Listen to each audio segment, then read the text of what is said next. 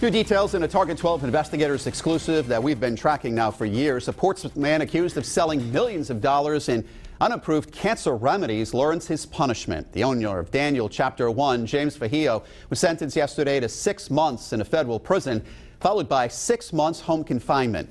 Feijo pleaded guilty last September to distributing products not approved by the FDA and failing to pay more than $218,000 in employment taxes.